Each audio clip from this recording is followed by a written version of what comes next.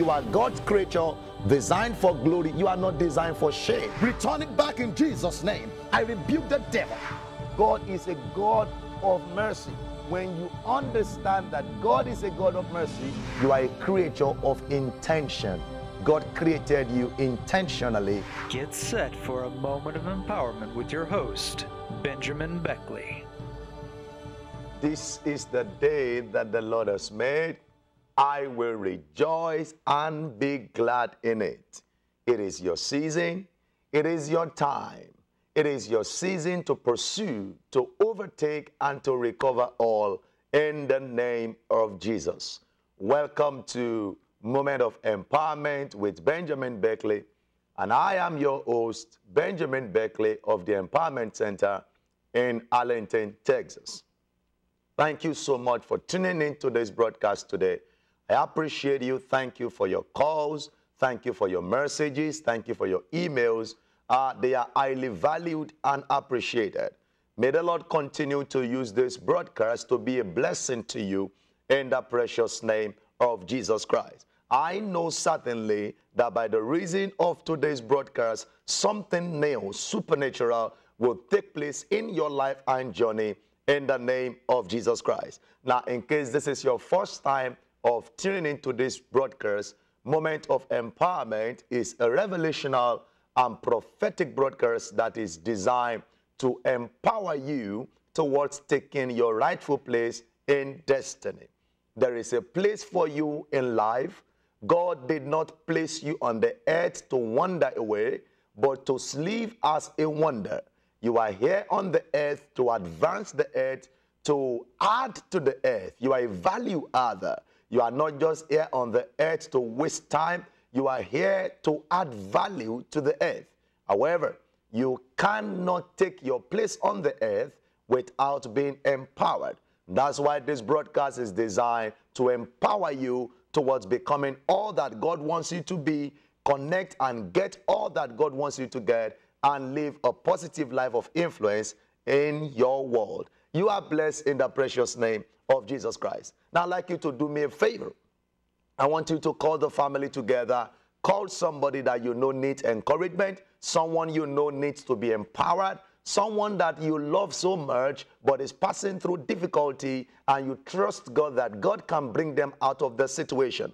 I'd like you to send a message to them. Tell them the station where you are watching me right now. Tell them to hook on, because God's word is about coming with power, and God's word can change situation. I'd like you to tell them the station, send the link, go on, send the message to someone, and tell them something is about to happen today, because it surely will be a blessing in the name of Jesus Christ. It is time to connect with revelation right in God's word. God's word is an instrument for empowerment. In God's word lies power, and God's word will empower you to live a positive life and also change your situation in life. I realized by revelation that God's word is what gives us access to God's world. God's word is what gives us access to God's world. And when you gain access to God's world, you enjoy the best of life. When you gain access to God's world, the terrain of God, you can enjoy the best of God in the world of God. In John chapter 1, verse 1 to 3, John chapter 1, verse 1 to 3, the Bible says, in the beginning was the Word. The Word was with God, and God was the Word. So God's word and God, they are connected.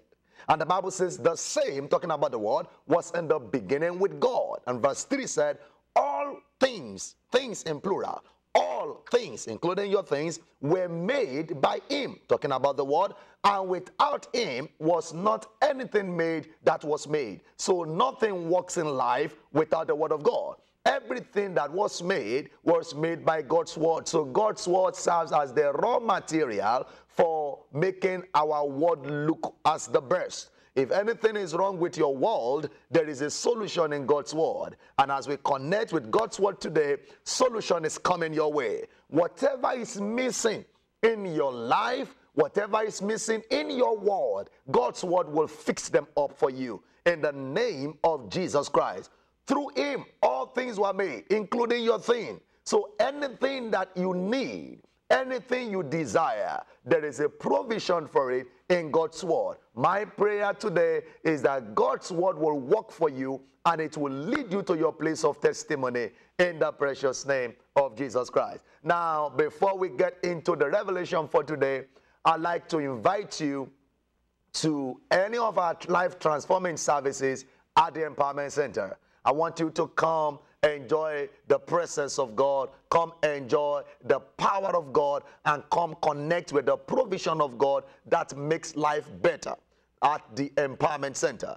The Empowerment Center is a non-denominational, multicultural, loving family church of God that is on assignment to empower you towards taking your rightful place in destiny. Our assignment is to empower you to fulfill destiny, to be all that God wants you to be, and step into the reality of what God has made available for you. Join us in any of our services on Sundays. Our service holds 10 a.m. to 12 noon, and on Thursdays, we meet 7 p.m. to 9 p.m. The address is right there on the screen. Write down the address. If you need more information, call the number on the screen. We are waiting for you. God wants you. God loves you. And we are on assignment to express the love of God to you wherever you are, whosoever you are. Come as you are. God loves you as you are. And I can tell you something. You can never be a part of the service at the Empowerment Center and things will not change in your life because God's word remains the same.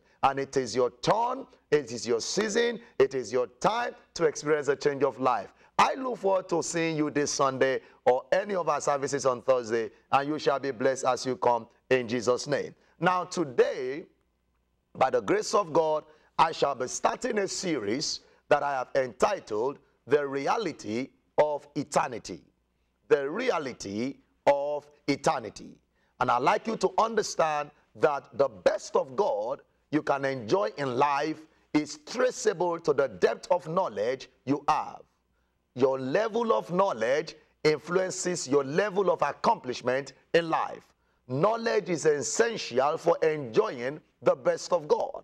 If you will enjoy the best of God in life, you need to pursue after knowledge. To lack knowledge is to be grounded in life. In Isaiah chapter 5 and verse 13, Isaiah chapter 5 and verse 13, the Bible says, God speaking here said, therefore, my people are gone into captivity. Not because they cannot pray, not because they do not go to church, but because they have no knowledge. So where there is no knowledge, it is easy to be in captivity. Liberty as well as freedom is a function of truth. Thou shalt know the truth, and the truth shall set you free. So my people, God talking here said, my people, they are my people, yet they have gone into captivity. They are my people, but because they have no knowledge, they ended up in captivity. The Bible says, and their honorable men are famished. Their multitudes dried up with thirst. What they need is not made available because they lack knowledge. So knowledge is essential if you will enjoy the best of God in life. And I want you to know that there is power in knowledge. Knowledge positions you for greatness. Knowledge gives you confidence. When you know something and you know that thing, you have confidence. Knowledge empowers you for dominion. If you will gain dominion in life, you need knowledge. And more importantly, in the journey of life to enjoy the best of God, you need the knowledge of the person of God. You need the knowledge of the program of God, and you need the knowledge of the provisions of God for your life.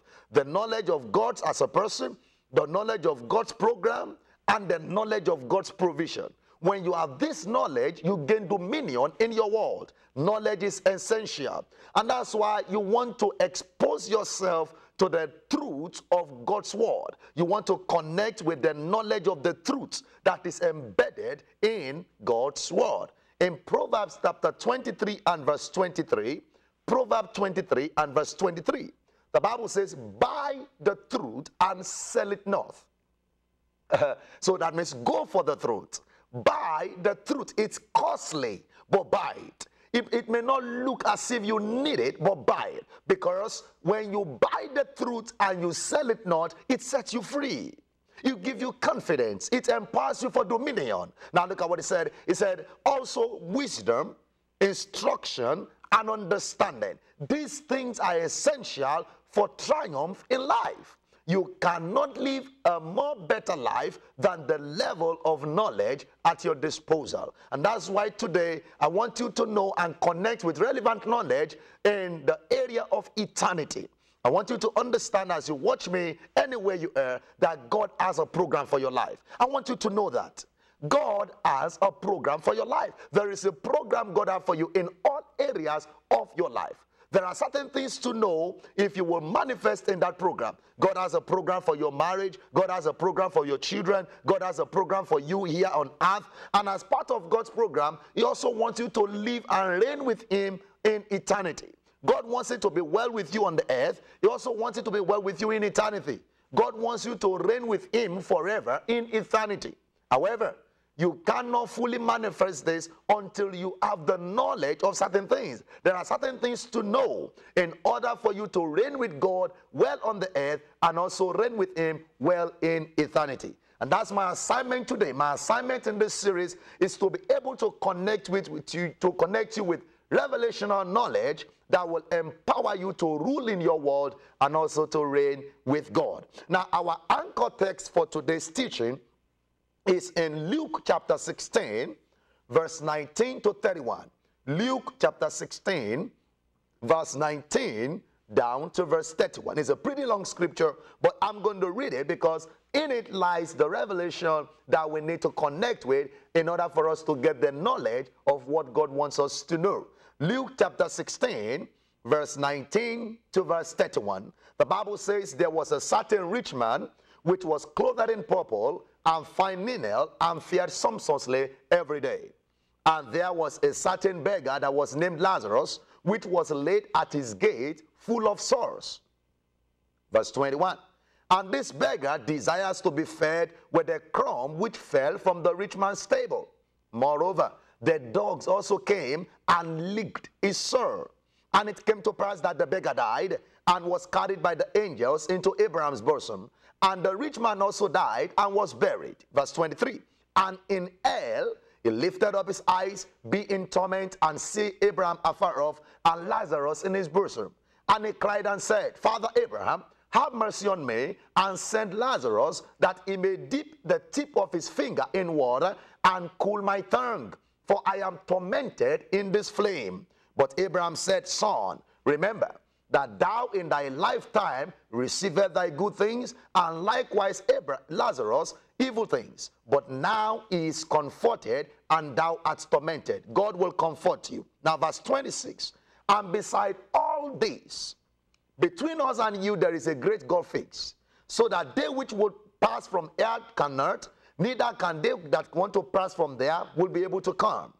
Then he said, I pray thee therefore, Father, that thou would send him, talking about Lazarus, to my father's house. For I have 5 brethren, that he may testify unto them, lest they also come into this place of torment.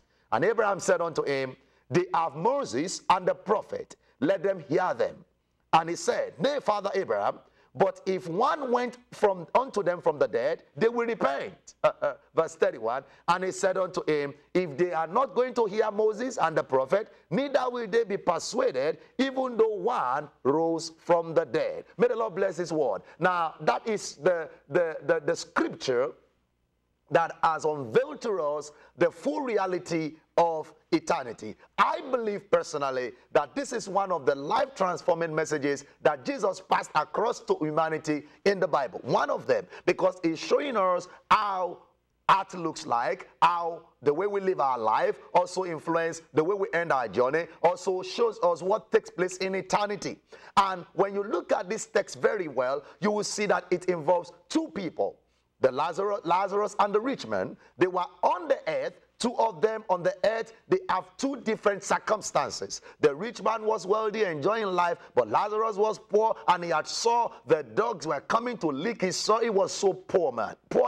He was so poor a man. And they were living in the same place. 2 people. 2 different circumstances, but living in the same place. Lazarus was brought to the man's gate every day, and he was there only for him to survive through the crumbs that is coming from the table. But all through this text, we never had any instance where the rich man had to go take care of Lazarus. But something happened. One thing happened to both of them died.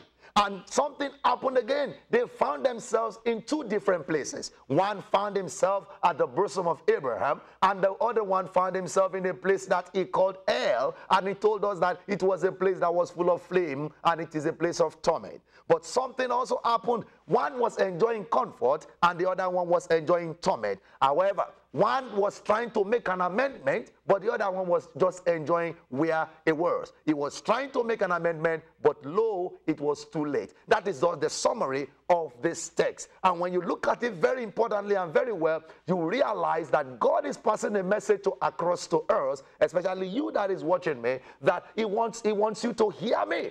He said if they would not hear Moses, then they are not going to hear anybody that is going to come from the grave. So God has sent me to you today to pass this message across to you so that you can hear me and know how to rule your world and also to reign with God. Now, there are 5 revelational truths that I want us to connect with from this text. I'm going to share them with you in series. There are 5 of them that the Holy Spirit has showed me in relation to the reality of eternity. Number 1 of them which I saw, and I want you to understand, is that death is a common denominator.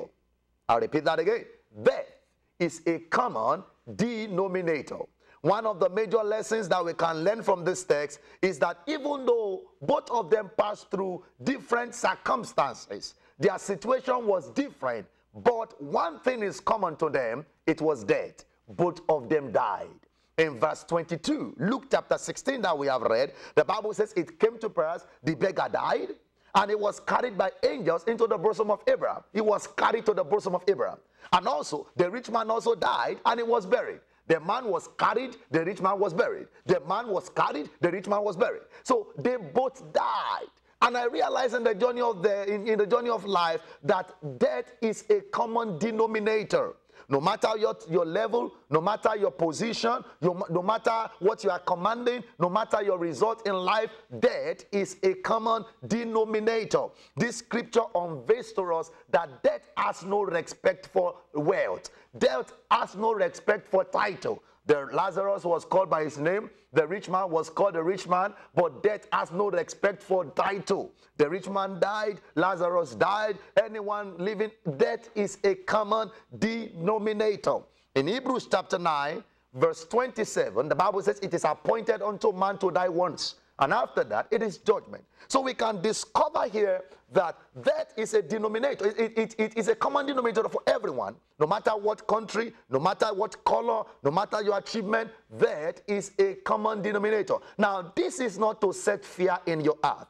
This is not to make you to be afraid of death. Why? Because anyone that is in Christ, death actually is a gain.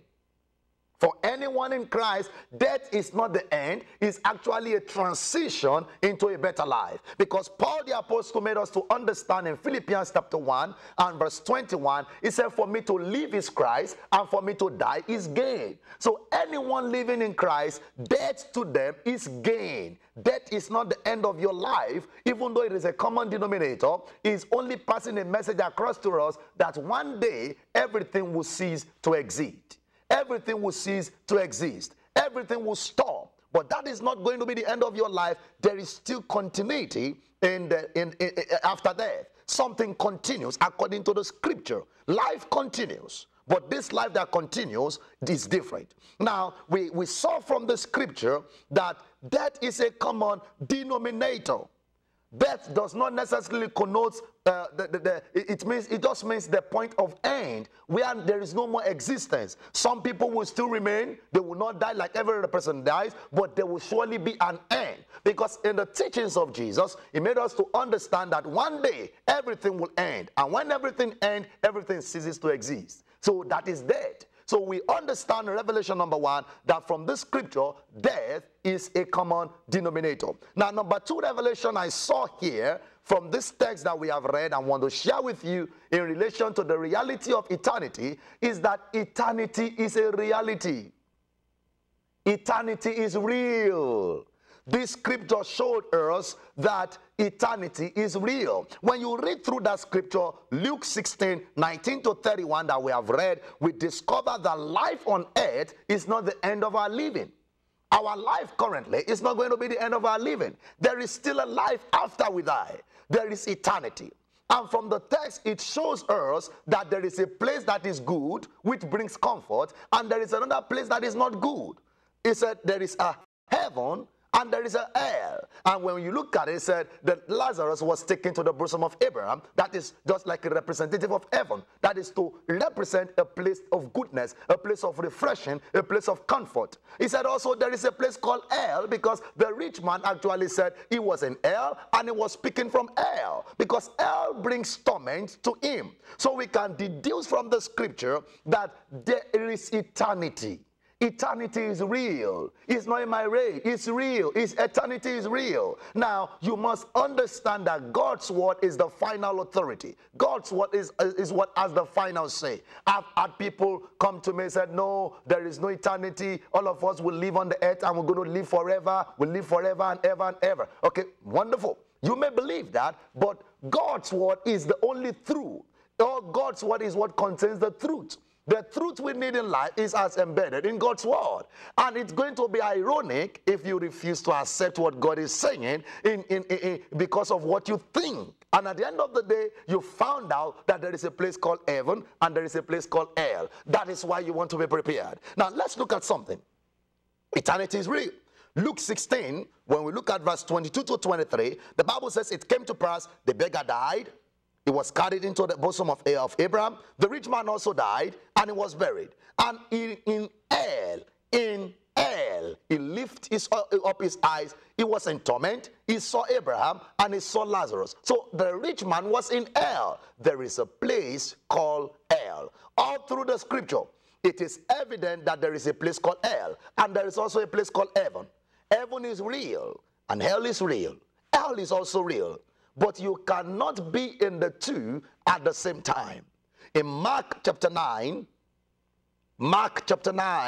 verse 43 to 45, the Bible says, if your hand offend you, cut it off. Because it is better for you to enter into life, talking about eternity, maimed, than having two hands to go into hell. So there is a place called hell.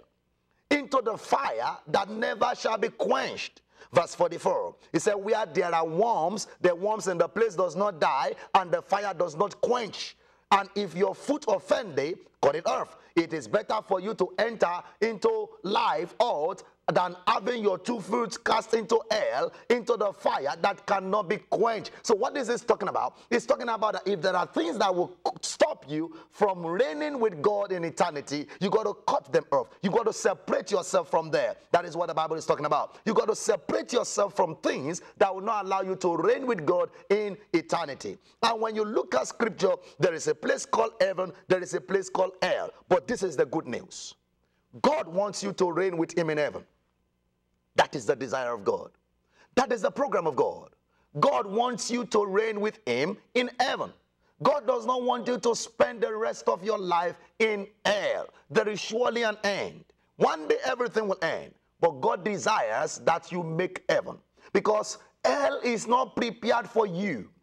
Hell is not prepared for you. I want you to know you are too precious to God for him to lose you in hell. God loves you so much that he doesn't want you to go to hell. Hell is not a place of comfort. It's a place of torment. Hell is not a place of goodness. It's a place of sorrow.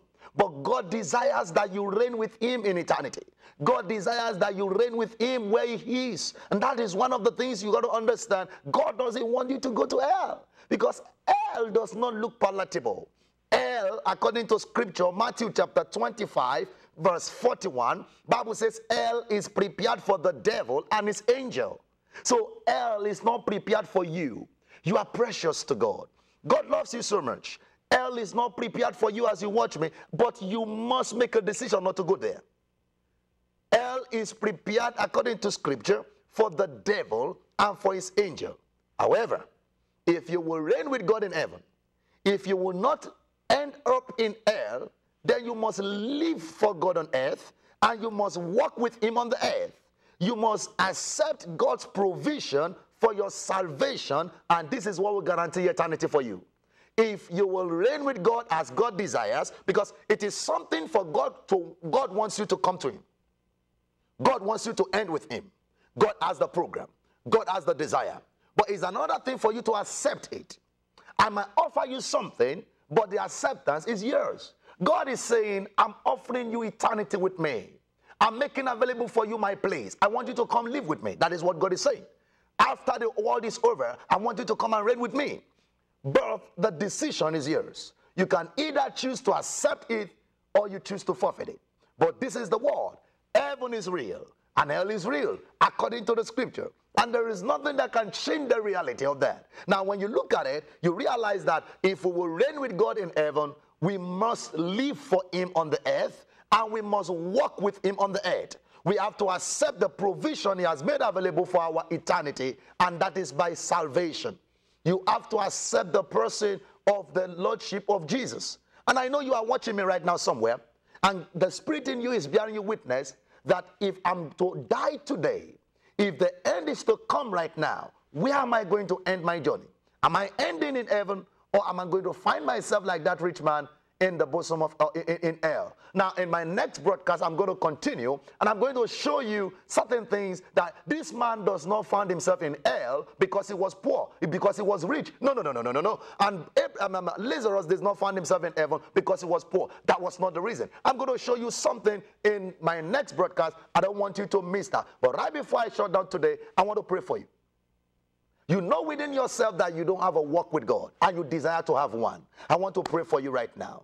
Wherever you are, call the number on the screen. I want to pray for you. You want to come to God. You want to accept a new life. You want to walk with him so that you can guarantee your place in eternity. And as I pray for you, you shall surely be blessed in Jesus' name. Say this prayer after me. Say, Lord Jesus, I come to you today. I accept you as my Lord and my Savior. Thank you, Jesus, for saving me. If you have called up, if you have prayed that prayer, call the number. I want to hear from you. I want to hear what God is doing through you and what God has done for you. I want to hear from you because this journey is a journey that you need to walk together with God, and God will help you in the name of Jesus Christ. Now, we are privileged to have a new website now that you can watch all the past episodes of A Moment of Empowerment. You can watch it. The information is on the screen, www.empowermenttv.org. Go there, watch all of our past episodes and some other messages that will be a blessing to you. And I know you shall surely be blessed in the precious name of Jesus. May the Lord keep you. May the Lord watch over you in the name of Jesus Christ. Everyone sick, be healed right now by the power of God in the name of Jesus. Till I come your way again next time, stay empowered and keep empowering others. God bless you. Amen. Thank you for joining us. Watch us every week at the same time for your moment of empowerment. Visit us online at wordrevival.org or call us at 972-639-1762 or stop by and see us at 838 Secretary Drive, Arlington, Texas.